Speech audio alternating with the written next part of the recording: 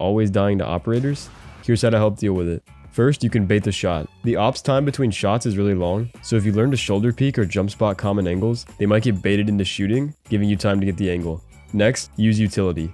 Before you attack, make sure to get the smokes down on the common angles. This will stop them from being able to pick you off from safety. And because the ops in Valorant can basically be playing anywhere, be sure to use flashes if you have them to clear the off angles. And finally, the absolute best way to deal with an op is to drone or dog. The enemy can technically walk through smokes or dodge your flash, but getting pinged by a drone or stunned by a dog is the ultimate op counter.